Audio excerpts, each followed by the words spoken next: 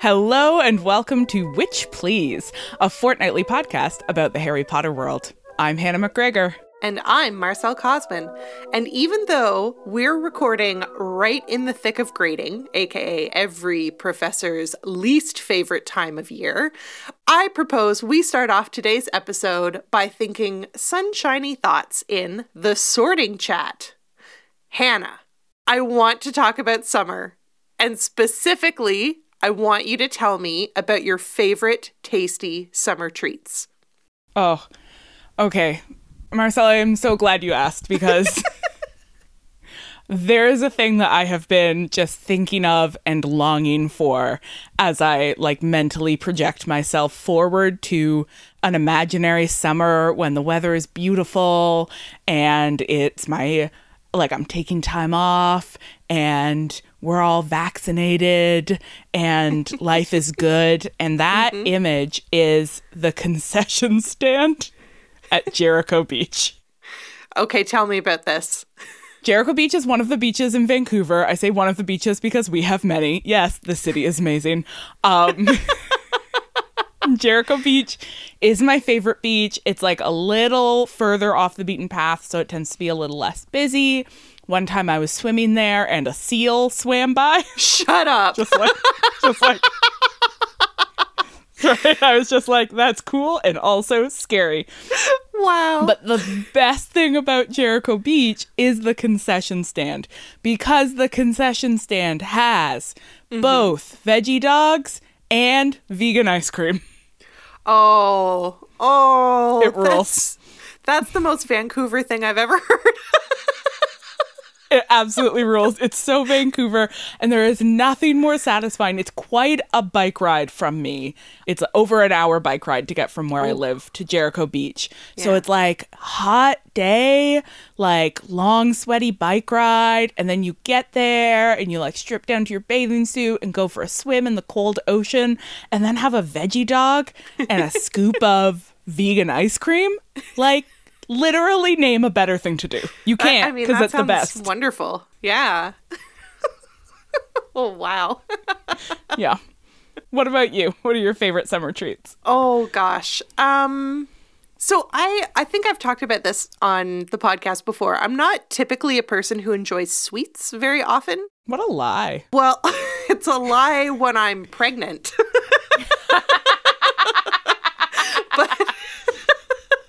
Fair enough. You are more of a chips gal. I'm a little salty, you might say. And so generally, I don't go out of my way to acquire things like ice cream when I could instead acquire a poutine, for example. Gotcha.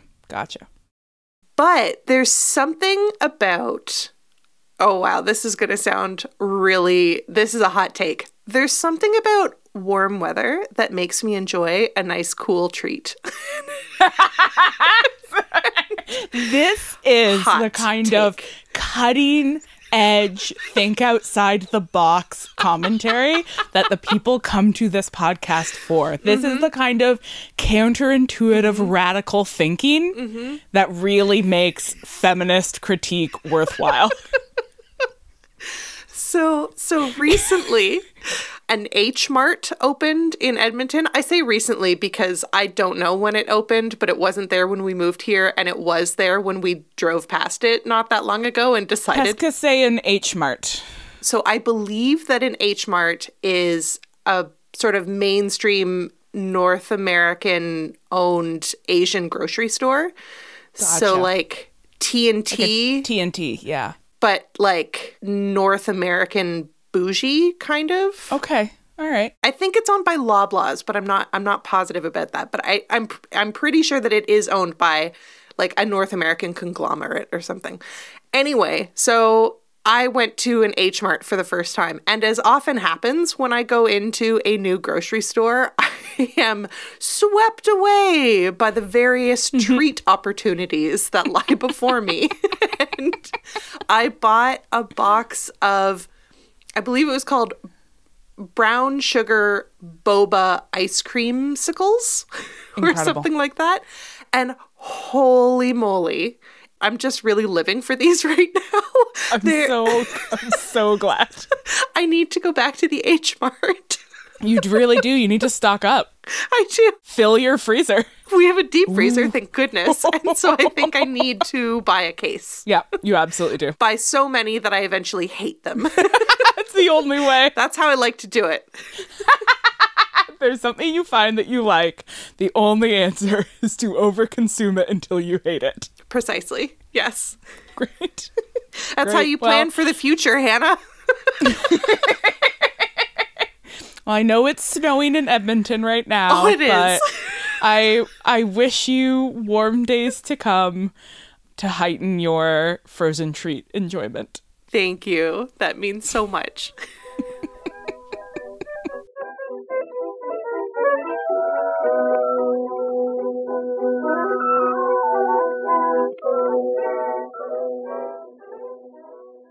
Summer may be just around the corner, but we've got some final exams to get through first, which means it's time for revision. So this is the segment where we summarize pertinent conversations that we've had and sort of draw them into the new episode. And since we're going to be talking a lot about Lupin today, I think we should start off with a quick refresher on how we already talked about him as a character in our most recent 2 episodes. A great idea, Hannah. Love this. So far, we've talked about Lupin through the frame of animal studies and disability studies. From the perspective of animal studies, we focused on how the power to define someone as human or not human is entangled with other structures of power, including the dehumanization inherent in racism. We looked at how Lupin's liminal status as both human and non-human marks him as less than in the eyes of the larger wizarding world, aligning him with other not quite human characters, including house elves, goblins, centaurs, and even Hagrid. Then, in our conversation with Thea Gerbeza, we talked about reading werewolfism, or as we will sometimes call it in this episode, lycanthropy, such a good word, Lycanthropy, as disability or chronic illness. So we talked about how the failure in the wizarding world to regularly provide werewolves with reasonable accommodations, like the Wolfsbane potion, can be read as an example of the social rather than medical model of disability. That is the way that structural ableism is in fact sort of more limiting and harmful than the disability itself. And Taya also introduced us to the scholarship of Renee Ward and Ruth Analick, who have both looked at the history of werewolves in literature. So Ward explains that werewolves have historically been treated as markers of otherness and difference, while Analick points out that the Gothic trope of the monstrous other, including the werewolf, often signifies the desire to exclude non-normative bodies from society. And we talked about how werewolves in particular signify this kind of hidden threat or like an invisible pathology.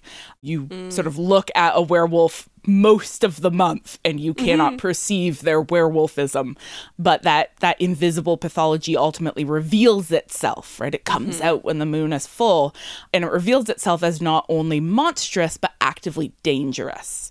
And we talked about how because of ableist society's obsession with cure, the incurability of lycanthropy is particularly horrifying. Yeah, with all these interpretations of Lupin as other established, you might be wondering why we are revisiting him again in this episode. And the reason is because we have yet to grapple with one of the most significant ways werewolves in the Harry Potter series have been discussed, and that is as a metaphor for HIV and AIDS. In order to explain the significance of this metaphor in particular, we're going to take a deep dive into the whole concept of metaphor and its relationship to illness. But before we do that, we need a little bit more context on what our favorite author has said. Lycanthropy? Lycanthropy or lycanthropy? I think it's a lycanthrope and lycanthropy. A lycanthrope? Is that a person who likes werewolves. No, it's not. I think that would be a lycanthropophile. Yes. Oh, right, because misanthrope is a person who, anyway, okay, oh my God. I love misanthrope is a person who hates people, and a lycanthrope is a person who likes people. Okay. Whew. But before we do that, we need a little more context on what the author, J.K. Rowling herself, has said about lycanthropy in relation to HIV and AIDS. So this interpretation of werewolfism as a metaphor for HIV and AIDS comes specifically from Rowling. It is an interpretation she has stated on record multiple times. But its sort of most established version is one of Rowling's many ill-advised additions to her fantasy world, published on Pottermore. Things really started taking a downhill slide when Pottermore was launched. What a cursed sight. Anyway, so one of the ebooks published on Pottermore is called Short Stories from Hogwarts of Heroism, Hardship, and Dangerous Hobbies. And this is the story that arguably makes this interpretation of werewolfism as a metaphor for HIV and AIDS canon, because it's like a published text in the Harry Potter world. I'm not totally convinced that the Pottermore stuff is anything more than like sanctioned bad fan fiction that Rowling is writing about her own books. But that is the topic of canonicity and its relationship to paratext is a conversation for another day.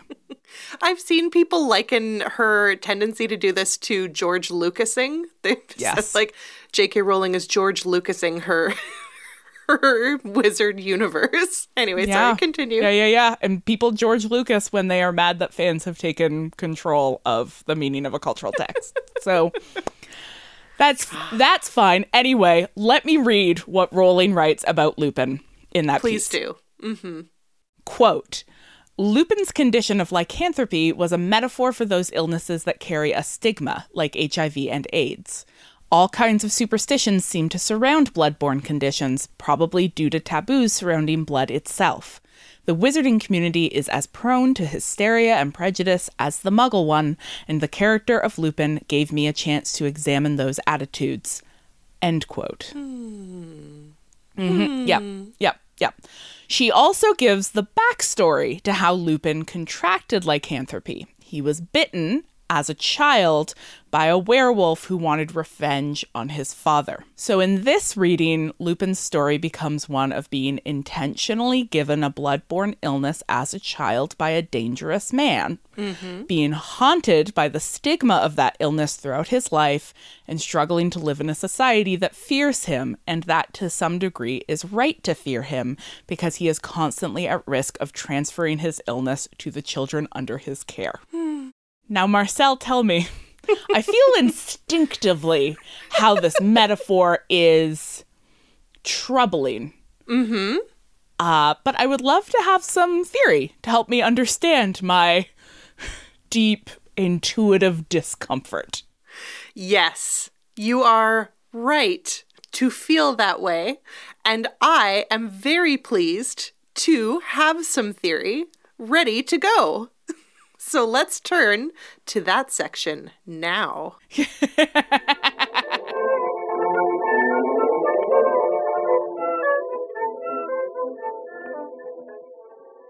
If I had the power to transform things, I would definitely turn right now into July.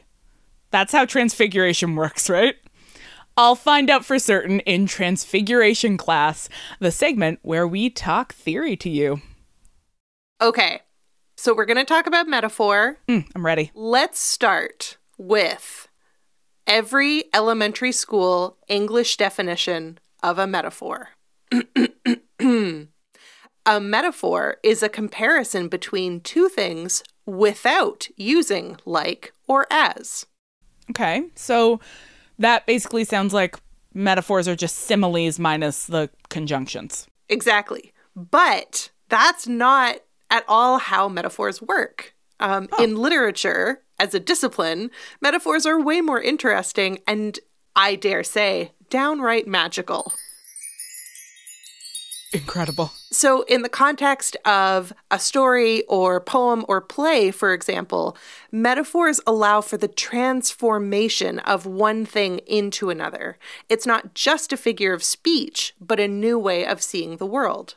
Oh, it's like real life transfiguration. It is. Amazing. So even outside literature, we see metaphors structuring culture in all kinds of ways, like the tendency among white people to reduce the systemic issue of police brutality to, quote, one bad apple, unquote. These aren't just expressions, they're ideologies that say something about the reality people are constructing. Exactly. Social and cultural metaphors are so pervasive that Susan Sontag, who we'll come back to in a moment, writes that, quote, one cannot think without metaphors, end quote. Now, is this true of everyone on an individual scale? I mean, probably not, but it is definitely true of me, and it's certainly one of the ways that ideologies circulate in our society. Yeah, I mean, I think we could talk about, the way we've discussed discourse, discourse as the language that enacts ideologies and makes them real. And like discourse is always kind of metaphorical, right? Totally, yes. That it's always a sort of an attempt to replace the real conditions, real lived conditions of reality with language. Language often meant intentionally to like distract us from what's actually going on. Exactly. Or to reshape it in some way or another. And so, much like magic, metaphors can be used for good and righteous purposes. I can't think of an example. But we hear about this with things like science fiction, right? That it's an opportunity to defamiliarize oppressive ideologies by reconstructing them in a new way. I mean, poetry, right? Like so much of poetry is about making language strange in order to show us how it's working.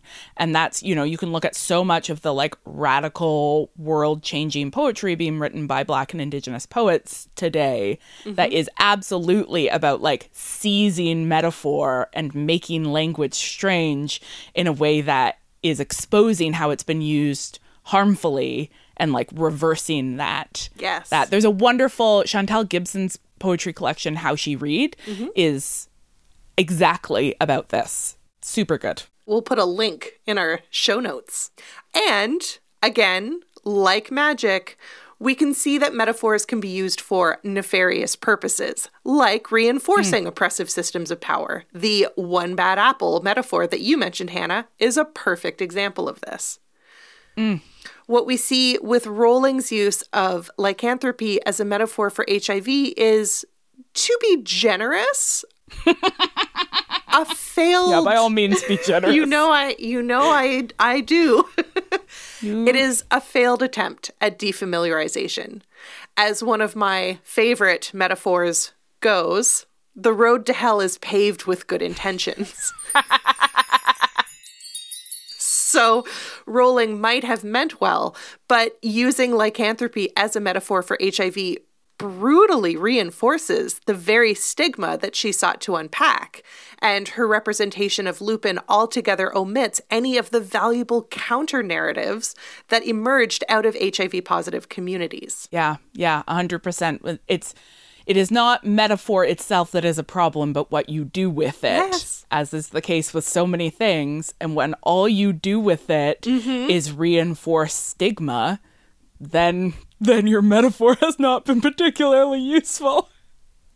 So to use one of our favorite metaphors here at Witch Please, let's make sure we're all on the same page about how the medical and cultural meanings of HIV and AIDS have changed over the last 20 years. Yes, always a great idea, Hannah.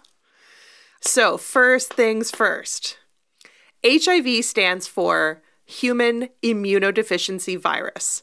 This is a virus that weakens your immune system. It's also the virus that can lead to AIDS. But AIDS isn't just one thing. So the acronym stands for Acquired Immunodeficiency Syndrome. And a syndrome is a cluster of symptoms.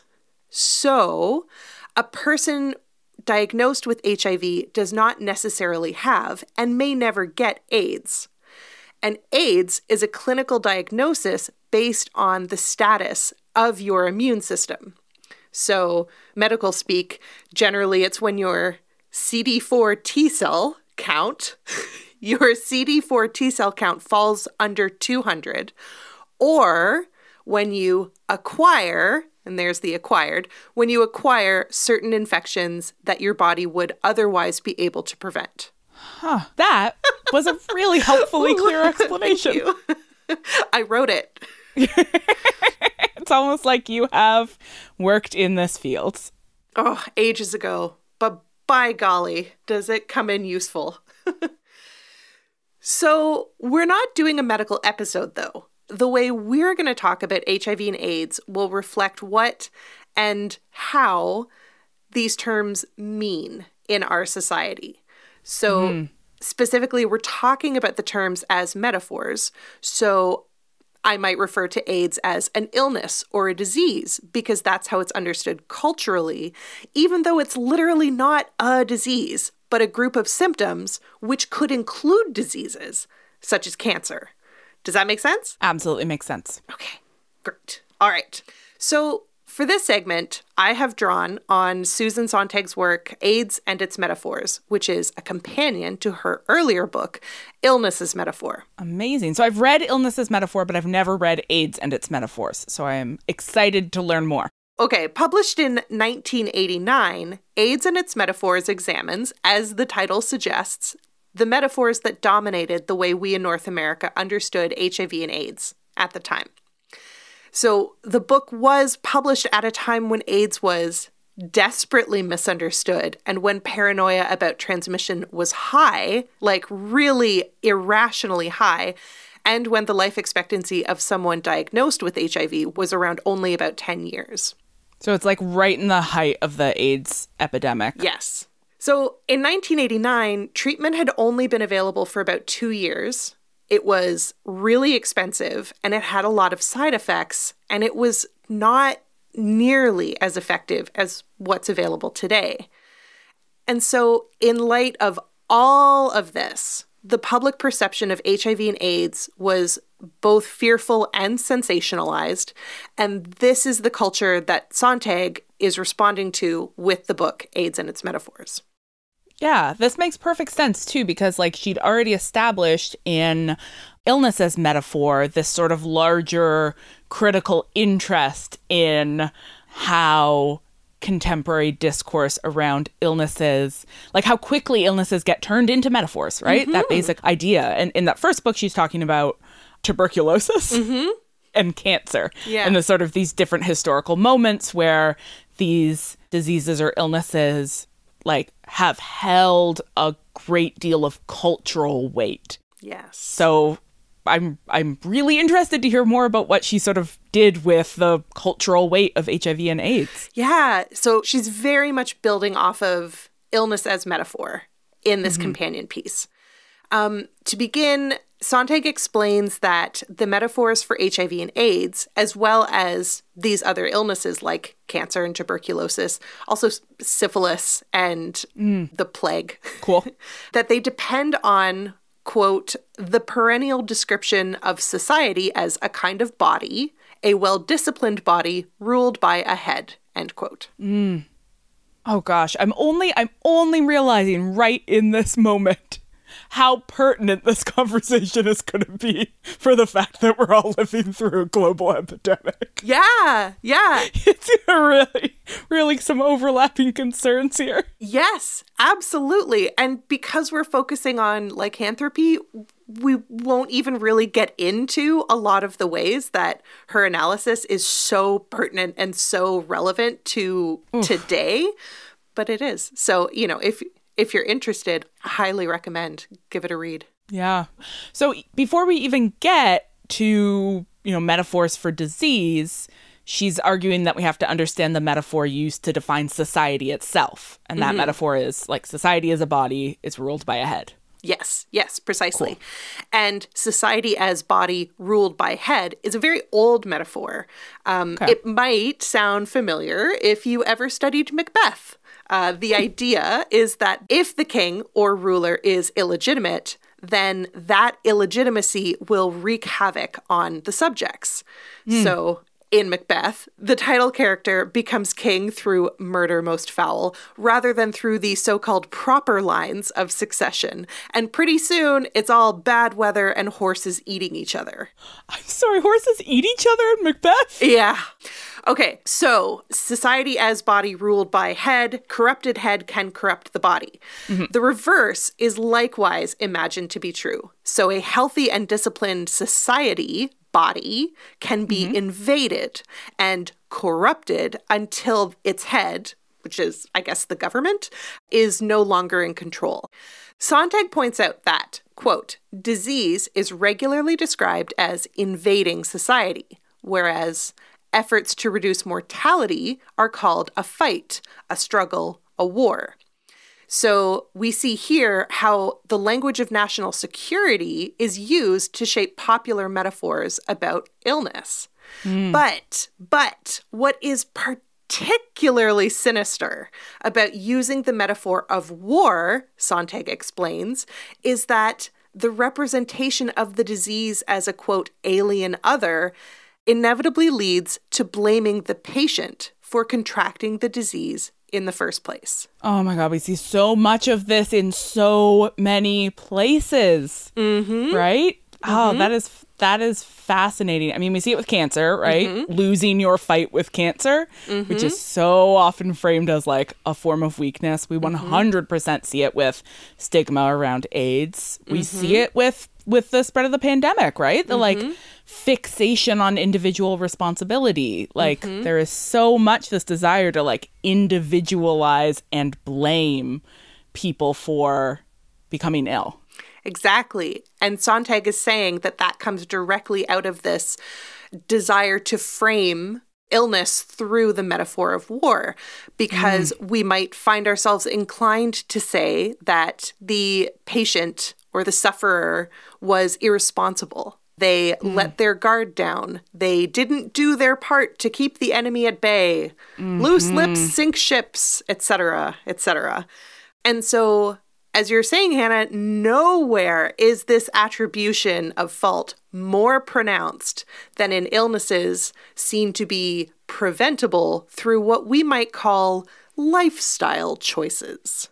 Yeah, illnesses that perhaps disproportionately affect already stigmatized communities, where the desire to, or the ability to frame those who are disproportionately impacted as alien others is already like ready to go. Yes, ready and willing. So Sontag writes, quote, indeed, to get AIDS is precisely to be revealed as a member of a certain risk group, a community of pariahs. The illness fleshes out an identity that might have remained hidden from neighbors, job mates, family, and friends, end quote. So in North America, transmission of HIV was largely concentrated among men who have sex with men and intravenous drug users. And because queer sex and injection drug use are already stigmatized, HIV and AIDS could be, and indeed were, framed as the fault of members of those certain risk groups. And we continue to see, right, the sort of the recent news about there being successful or promising looking HIV vaccines that came out of the RNA vaccine technology developed for COVID, which is like people were not as motivated to come up with a vaccine for an illness that continues to disproportionately impact men who have sex with men, intravenous drug users, and Black people. Yes, exactly. So compounding the stigma was the fact that in the 1980s and 1990s, AIDS was also a fairly visible illness. So in the first decade of treatment, HIV meds could really wreak havoc on the body. The most visible side effect being something called lipodystrophy, which is a redistribution of the body's fat storage and a change in the way that the body produces fat. And so it would create these sort of visible markers of somebody who was taking antiretroviral treatment. Gotcha. So what this meant is that the so-called visible markers of AIDS were then replaced with the visible markers of treatment. And this allowed the stigma to remain unchanged. Gotcha. And we get lots of popular culture sort of pinpoints. Like I think of, is it Tom Hanks in Philadelphia? Yeah. Right? Who becomes this like, what does somebody who is sick with AIDS look like? And there's all kinds of, right? Like visibly marked as ill, also white and male. Like there's lots of sort of things going on, but we see how sort of cultural representations of illness play into how we then read that illness. That's right. And so thanks to major advances in treatment, by the late 1990s, HIV was really becoming a manageable chronic condition. And the new classes of drug therapies in the aughts really drastically reduced the physiological side effects. And so this meant that starting around, the early aughts, HIV status could actually remain private. Well, it could remain relatively private. And I say relatively because there are still countries that you can't enter if you're carrying HIV/AIDS medications. And it wasn't actually that long ago that the US was among them. The law changed in 2010. I remember this because there was a huge HIV/AIDS conference and people were like, hi, we can't come to your conference because we can't be guaranteed to get through the border with our medication. So, yeah. Wow. 2010, not that long ago. So while stigma and misinformation around HIV persists, its transformation into a manageable chronic condition has meant that a lot of these metaphors that Sontag wrote about in 1989 have transformed too. Yeah, that makes sense. And so, like, rather than a war on AIDS or the demonization of folks living with HIV, we might begin to see a little bit more commonly emphasis on harm reduction, on education and prevention, and most importantly, on the notion of treatment as prevention, which recognizes that folks living with HIV might still want to be sexually active and have a right to be. So all of these things, in my humble opinion, are great. Yes.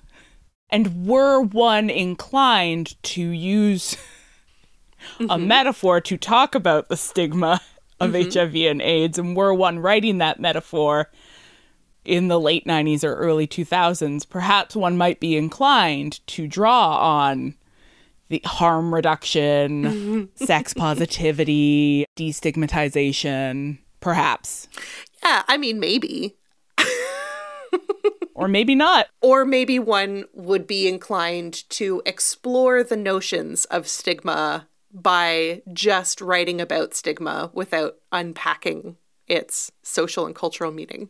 So we're talking about Lupin, right? Yeah, we're talking about Lupin. Just making sure. Yeah, Making sure. Okay, here's an official transition for you. All right, I'm ready. In AIDS and Its Metaphors, Sontag argues that, quote, AIDS does not allow romanticizing or sentimentalizing, perhaps because its association with death is too powerful, end quote. So as HIV has become treatable and manageable, I think we've seen exactly that shift towards AIDS as sentimental and romantic, particularly in narratives by folks not living with HIV. And this is where Remus Lupin comes in. Okay. All right. So he is an example of the like romanticization, sentimentalization, that can't possibly be a word, but let's go with it, of the sort of metaphor of HIV and AIDS, sort of as constructed by somebody with perhaps a lack of deep understanding of the lived experience. Yes. Precisely. Okay. Rowling's use of lycanthropy as a metaphor for HIV relies on the stigma and suffering that were central to the early AIDS metaphors that Sontag describes. Gotcha. And because Rowling has publicly acknowledged this metaphor, lycanthropy in the Harry Potter series thus overtly and covertly reproduces the metaphor of AIDS as a threat to society. So more specifically, lycanthropy in Harry Potter reproduces what Sontag identifies as a kind of us versus them mentality, in which us always refers to this so-called general populace, and them always refers to an already stigmatized people. I'm going to give you a couple of quotations. Okay. So Sontag says, quote, "Every feared epidemic disease, but especially those associated with sexual license, generates a preoccupying distinction between the disease's putative carriers and those defined as the general population," end quote. Yes. Yeah. So that's just really interesting. So there's this idea that like the person, the carrier, isn't a member of the general population who like became infected. Exactly. It's like they are this dangerous other who like brought it into the general population. Yes, exactly. And this is where quote number 2 kicks in, which is, quote, "From the beginning, the construction of AIDS had depended on notions that separated one group of people from another," this is the them and us, "while implying the imminent dissolution of these distinctions."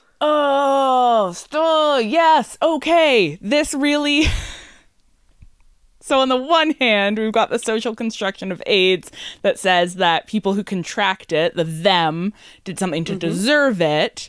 But on the other hand, AIDS can be transmitted to people who don't deserve it, us. And thus, the us is in danger. Yes, exactly. In Sontag's words, it is a punishment for deviant behavior and it threatens the innocent. Oh, this is so interesting in the case of Lupin. Yeah. So like, that seems like a transparent contradiction. Yes, and it should be, but it isn't. And Lupin's infection, explained even by Rowling as not his fault, is characteristic of the danger posed to the so-called innocent, or the us, by the so-called deviants, or the them. Even the name, this is where it gets really stark here. Even the name of the werewolf who infected Lupin reinforces this contradiction. Fenrir Greyback's name might as well be Fenrir Bareback. And I know that we haven't met him in the series yet, but when we do, he'll be constructed as the polar opposite of Lupin, one who revels in licentiousness and who deliberately spreads his infection to others. Yes, and who particularly targets children. Yes. And like the image of Fenrir Greyback as this like monstrous other who is always visibly marked as a werewolf and who preys on young boys. Yes. Which is like a thing we see in Lupin's backstory. So we've got Fenrir Greyback as the like always stigmatized other, and then Lupin as that like liminal character again who sort of bridges the divide between these contradicting metaphors, where he is both a threat to the innocent but also himself the innocent who was threatened. Yes. I want you to hang on to your hat, okay? Okay. Because I'm going to bring in another Sontag quote. So Sontag reminds us that, quote, "The most terrifying illnesses are those perceived not just as lethal, but as dehumanizing. Literally so," end quote. "The most dreaded," she argues, "are alterations of the face, quote, that seem like mutations into animality," end quote. Yep. Okay. So Lupin doesn't merely transform physically, he loses himself. He becomes his disease when he transforms into... He is the disease, right? He is a werewolf. Yes. You aren't just infected with werewolfism. You are a werewolf now. You have changed categories. You are no longer fully human. Exactly. And with Greyback, again, who we haven't met yet, but we can't talk about this without talking about him, Greyback just looks like a werewolf all the time. And this is supposed to indicate to us what kind of deviant he is. So with Lupin, even as a tragic, romantic figure, his infection necessarily reproduces the associations between HIV transmission and what Sontag calls the dissolution of the person. It isn't his fault, the novel tells us, but like Fenrir Greyback, he is constructed as a danger to the children at Hogwarts. My goodness, this book sure... AIDS and its metaphors sure did turn out to be shockingly pertinent to Harry Potter and the Prisoner of Azkaban, huh? It's like Rowling read it, but took all the wrong information from it. It's so spot on. And I mean, it's spot on because Sontag is identifying widespread, uncritically circulated cultural metaphors and thinking about how they work, whereas Rowling as an author loves to reproduce uncritically widespread cultural metaphors. And we see that all the way through these texts, right? Yes, totally. Goblins as Jews, werewolves as people with HIV or AIDS. Like all of these metaphors are just those tropes, right? Which are the shorthands of discourses, which are the sort of production of ideologies. And when you reach for the shorthand to try to signify things to people, and you haven't done any thinking about the ideologies behind those kinds of easy shorthands, those tropes and those metaphors, you end up just reproducing them. Yes, you do. Yeah. I'm sure many of our listeners are themselves also writers. Let this be a lesson to us all. It's not a metaphor if it doesn't help you see things differently. Okay. Well, I think to really get a handle on how this metaphor is operating, we should go back to the text for a little bit. This is a great idea.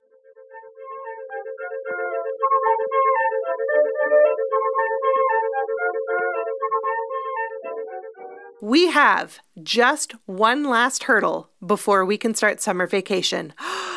Summer vacation. So let's hurry up and write our owls.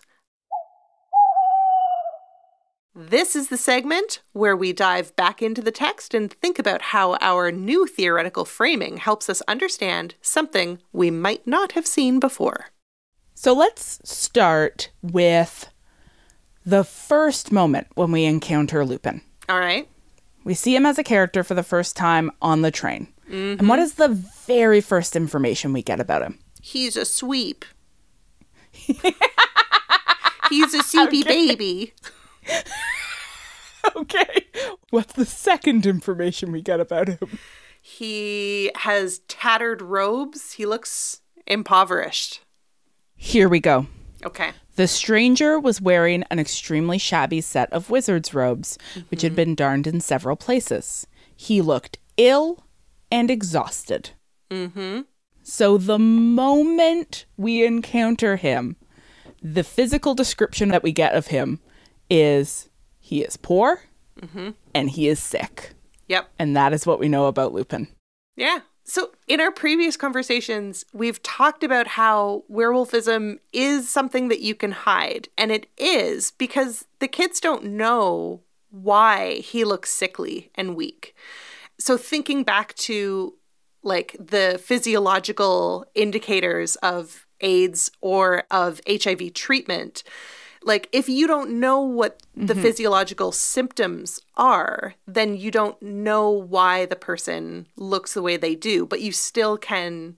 So like in that sense, the illness is a secret, but once you do know, like once you have a substitute teacher force you to read an entire chapter to out his colleague, then all of a sudden the symptoms are visible and they are recognizable and it is no longer a secret. And the secret is a secret that is legible with adequate knowledge. Yes. So if you actually are paying attention, you're like, okay, he's sickly.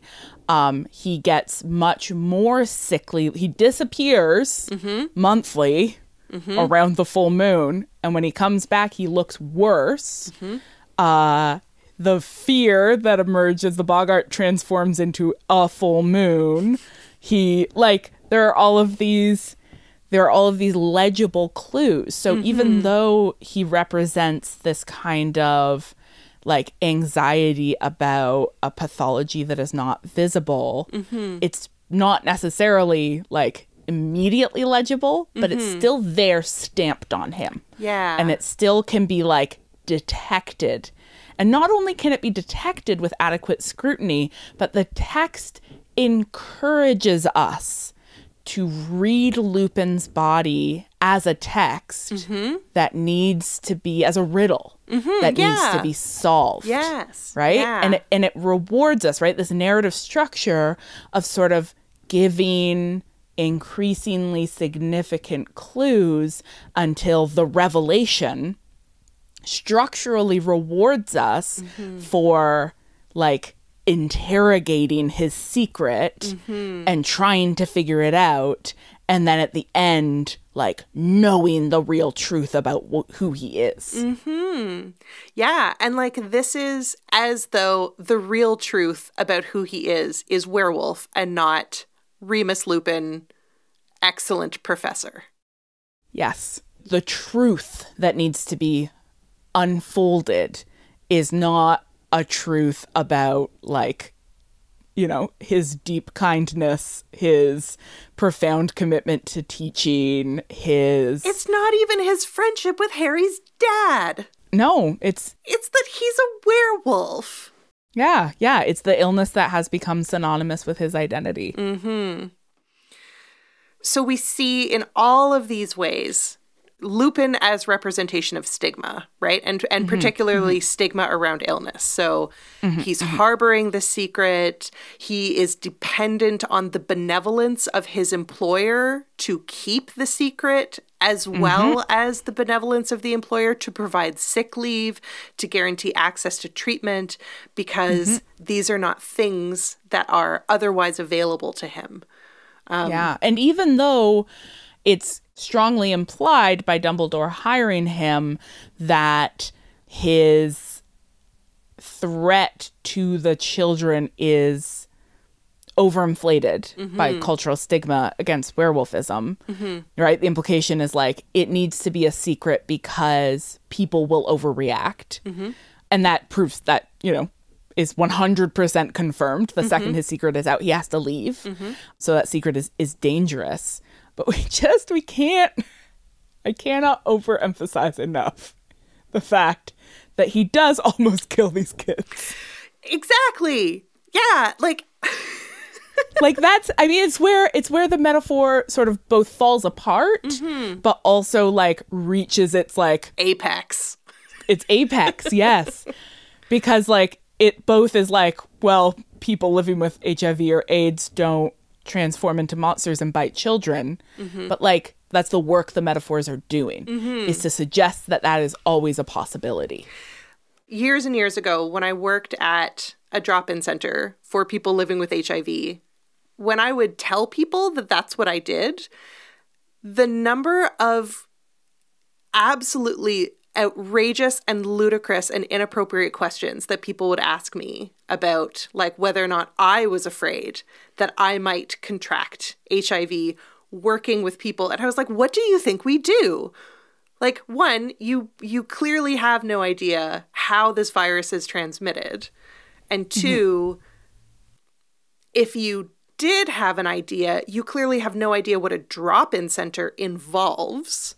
And so to then sort of take that irrational and misunderstanding of a stigmatized illness and to confirm it or to rationalize it in this novel is really, really fucked up. I don't know what is that the technical term for it? The technical term is fucked up, right? If we return back to that original language from the Pottermore piece, the language of sort of stigma around bloodborne illnesses because of taboos, the sort of hysteria existing in wizarding and muggle communities alike, all of that suggests a version of werewolfism that is not actually a danger, right? That is taboo and feared because it is misunderstood, but that, if correctly understood, would be seen to be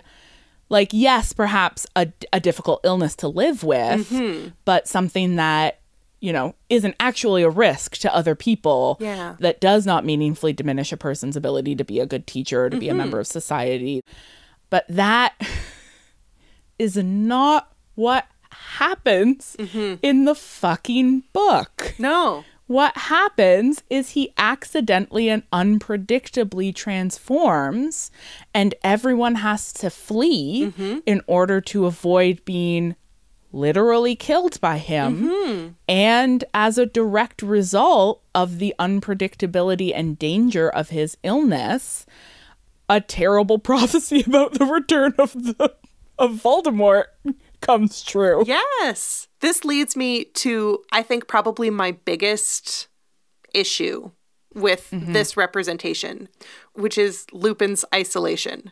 So exactly as you put it, Hannah, like the implication that this taboo is misguided, but then the way that the novel is like, but it's actually not misguided. It's a good taboo. So this stands out to me because it directly reproduces the notion of the HIV positive person as an isolated and cast out member of society, right? That this is warranted because they could, even if they don't mean to, be a danger. Yeah. Okay, so the thing that really grinds my gears, to use another metaphor. Good metaphor. Is the fact that this representation completely ignores the activism and the drive of the early HIV positive communities. So like, as well as agitating for access to treatment and for rights and for protections, folks living with HIV and their allies also formed communities to support one another, to provide resources to each other.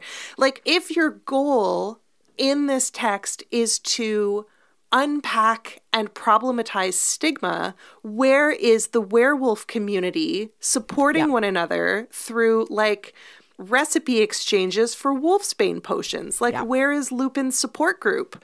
Why is it that like Lupin is the only good werewolf in the entire wizarding world, and all of the others are like monstrous underground creatures out to harm people? Children, specifically. Specifically out to get children. Like, what a symptom of a moral panic. It's coming for our children. Yeah. Right? And it's, you know, to anticipate a little bit of the conversation, we will return to these subjects when we get to Order of the Phoenix, where that's the book where we get Fenrir Greyback, right? I believe so. Listeners will tell us if we're wrong. Yeah, tell us if we're wrong. But it's definitely where we get more Lupin and Tonks. And we get this sort of image of like Lupin as somebody who, you know, is in this romantic relationship and is fearful and hesitant because of his worry about being a werewolf. And so the closest we get to an image of destigmatization is one in which the dangerous infected other is accepted back into quote unquote normal society. Oh God. So he can be a good werewolf because he is accepted by people who are not werewolves. Right. It makes him sort of by proximity okay, less dangerous, normal. These are all words I'm putting in scare quotes. Yeah. That is a sort of a recurring cultural trope. And that is profoundly at odds with the actual way that movement work operates. Yes. Which is to say, stigma against HIV and AIDS does not get reduced because people not living with HIV and AIDS decide to be more tolerant. It gets reduced because those communities do decades and decades of vital, urgent, dangerous, transformative work to create community supports, to educate, to push politicians, to change policies and laws. Like, this work comes out of these communities. And so a deliberate erasure of those communities, right? The sort of taking of that individual and completely isolating them from that community totally reproduces the idea that social change happens when the us becomes more tolerant and inclusive, rather than social change happening when marginalized communities fight so fucking hard for it. Yeah. And it's a matter of one token representation of token member of the marginalized community, seemingly, not seamlessly, but still incorporated into this like dominant heteronormative white ciscentric society. Like that's supposed to be the marker of progress. And okay. Listen. I'm listening. We talked with Taya about the difficulty of obtaining Wolfsbane potion. And the fact that it didn't make sense that this treatment that would actually make werewolves not a danger to society wasn't more readily available. And this remains infuriatingly apt to this conversation because it is literally just the stigma that prevents this kind of access to medication or access to treatment. What is implicit in the denial or the withholding of treatment is the assumption or the belief that, well, if the treatment were available to everybody, then everybody would engage in deviant behavior. And again, sorry, I know I'm like talking in circles, but this ideology is what is reproduced when we have our one good token representative of the marginalized community, like really working to maintain the structure of the dominant community instead of like agitating for change, or instead of like represented as being part of a community actively seeking rights. And I'm so tired. It makes me feel tired and mad and sad. And I laugh when I'm mad and sad in public because feelings are scary. I also laugh when I am mad and sad. But I think we are pulling out something here that we have touched on in some of our other conversations that feels like it is simultaneously like one of the most crucial things that's coming out of the conversations we're having in this podcast. It feels like a thing that is both like, oh, hey, like here we are realizing something. And that realization feels like banal and obvious. And that is the way that this series that has been celebrated as radical, transformative, progressive, progressive, as advocating for social change, that is very frequently used by scholars who want to prove that books make us better by like having people like testing people for like, you know, their feelings about like minoritized others, and then having them read Harry Potter and then testing them again and seeing if they're less racist after they read the books. Like, these are books that people go to try to make the point that books make us better. And this celebrated progressive series is at its heart structurally deeply reactionary, deeply invested in a maintenance of the status quo. And at every stage, deeply resistant to the idea of structural change. Like, I would say, our particular subsection of the fandom, the sort of queer feminist The cool fandom. queers. The cool... the points where we feel drawn into the text are often like those weird gaps, right? Those textual gaps, those irreconcilable moments, those moments of excess that hint at something else, at some other possibility, right? And so we're drawn to those sort of queer slippages and to those unanswered questions and to all of these sort of moments where other possibilities suggest themselves. And they are shunted back out again, right? They are consistently refused, but they're there. And I think those become were for many of us these sort of entry points. That understanding of the way that a text that is ultimately so invested in the conventional, but that has these moments of queer slippage, right? We have this beautiful character in the form of Lupin who is, yes, saddled with this terrible stigmatizing metaphor, but who also sort of can be read in other ways and has been read in other ways by the fandom. For a lot of fans claim him as a queer character. And, we'll have to come back to that when we talk about his relationship with Tonks, because that is complex in its own right. And there's a lot to unpack about Tonks and Lupin and gender and sexuality, and too much for this episode. But Lupin is this figure who is often read as queer and who offers this sort of, this glimpse of possibility for a lot of readers. And what keeps us coming back to these books, even in the midst of reckoning with their author's failures. I think that's really, really graciously put, Hannah.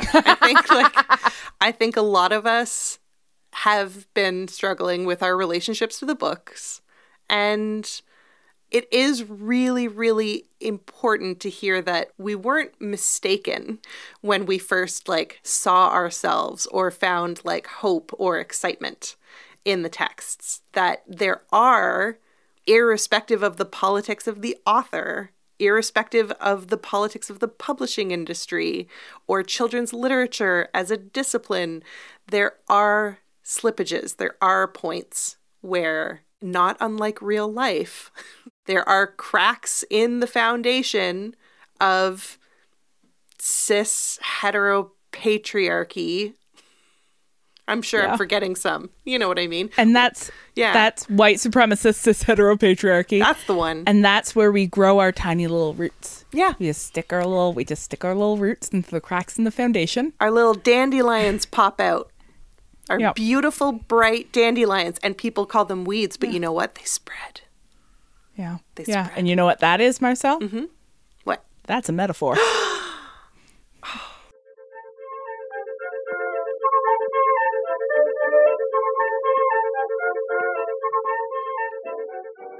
Thank you, witches, for joining us for episode 18 of Witch Please. You can find the rest of our episodes by heading over to notsorryproductions.com or awitchplease.ca, or, of course, wherever you get your podcasts. Witch Please is produced in partnership with Not Sorry Productions and distributed by Acast.